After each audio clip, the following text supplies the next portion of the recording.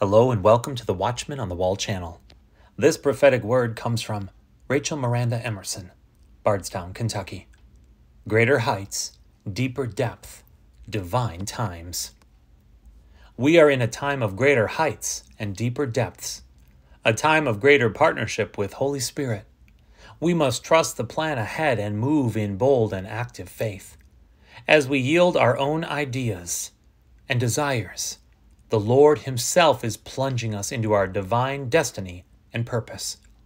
This is the Kairos and Chronos timeline, where there is an arrest of uncertainty and the measure of quantitative time appears in your life. Nothing can stop what God will do and continue to do in and through you. It is more than the crossing of a threshold for the body of Christ. It is marked for the golden glory age that is here upon us. It is leading us to the fullness that is to come. We cannot look back or long after what used to be or what was. The Almighty is delivering His people. The grand exodus of exchange is here. We must keep our eyes upon the Lord and live ever so closely to Holy Spirit, who will lead and guide us in all truth.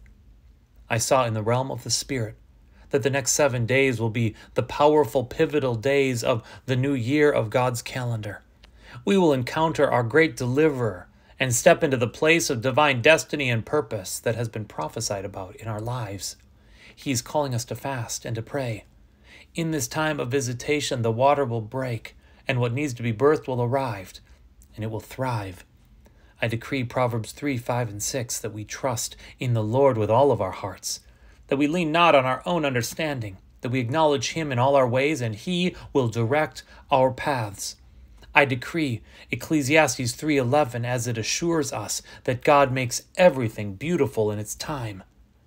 We may heed the call to fast and pray, just as in Joel 2:12 and 13, for this is a time of visitation. God will birth and empower His purposes in our lives, leading us to thrive in the golden glory age that is upon us. We fix our eyes on the Lord. We follow the guidance of the Holy Spirit as the grand exodus unfolds. Romans 8:28 reminds us that all things work together for good to those who love God and are called according to His purpose. Friend, let's pray into this word right now. Lord Jesus, we thank You for this time of greater heights, deeper depth, and divine times. Lord Jesus, that we would look at our week and we would say, Lord, have Your way in our week. Lord Jesus, allow the prophecies that have been spoken over our lives, the words that we have been clinging to, sometimes for years, Lord. May this be a week that we start to see them come to pass. Lord Jesus, that You would direct our path this week in a new way, in a fresh way. Lord Jesus, that we would not lean on our own understanding, but maybe this week, Father, what we've been believing for will become beautiful because this is the time. Lord, I thank You for the time of visitation. I thank You that it's always available, but maybe this next week, God, is a special time.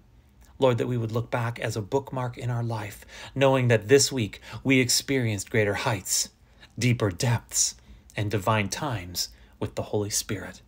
In Jesus' mighty and matchless name, amen and amen.